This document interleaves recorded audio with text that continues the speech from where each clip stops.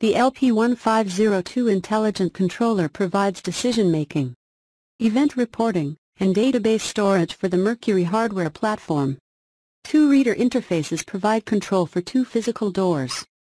This video is all about how to set up and configure IP address to LP1502 Mercury intelligent controller. Without any ado, let's start the video. First of all, user has to make the physical connection between computer and panel. Then try to ping the default IP address of the panel.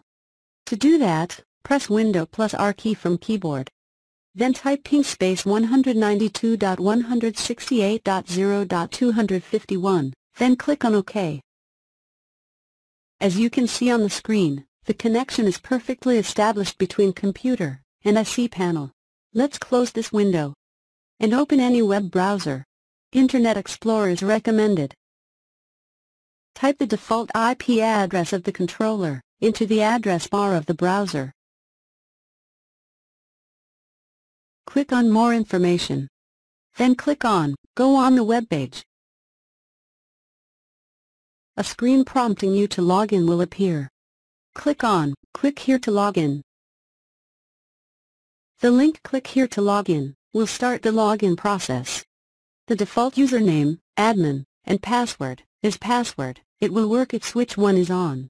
Additionally, if no other users have been defined, and switch 1 is off, the default username and password will continue to work. To disable the default username and password, you need to make sure at least one user has been created, and that switch 1 is set to off.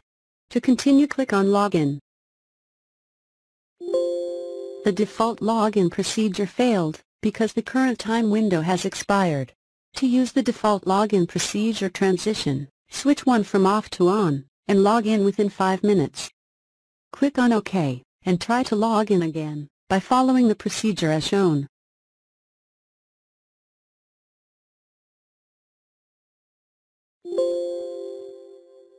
No user accounts have been defined. Future access to the web configuration pages will require the default login procedure, until user accounts are created.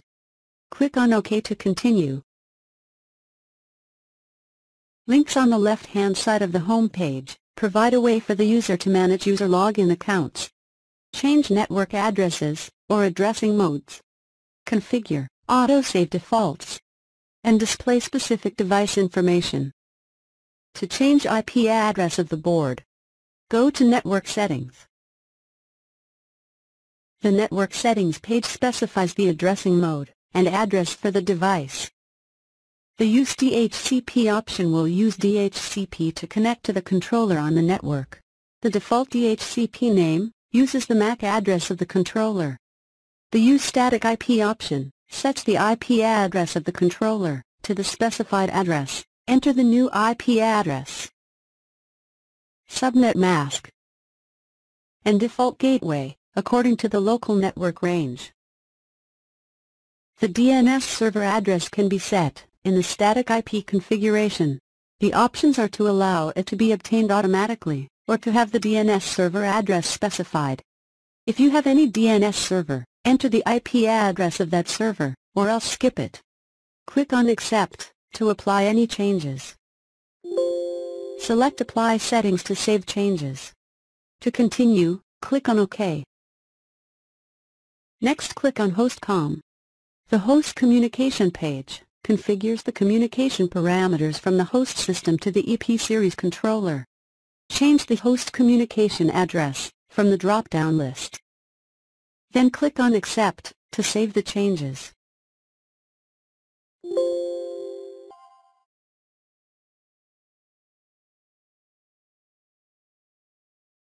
Settings are not permanently saved in the device until user send the settings into the device by clicking on Apply Settings Reboot button. Once user click on Reboot, it will give an alert as no user accounts have been defined. The default login procedure will be required for future access to the web configuration pages until user accounts are created. It's giving this alert because we have not created any login accounts. It's optional to create login accounts. User can create account as per his requirement. Here I don't want, so I will skip it. To continue, click on Yes.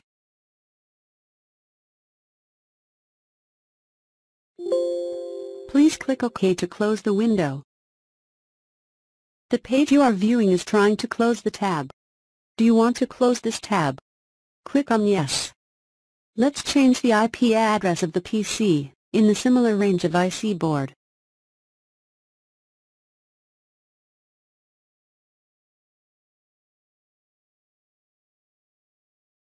Now let's try to ping the IC board, and check that our configuration has been saved or not. To do that, press Window plus R key from the keyboard, and enter the new IP address of the IC board. As you can see that the communication between the IC board and PC has been established successfully. Hope you learned how to set up and configure the IP address for Mercury LP1502 intelligent controller from this video.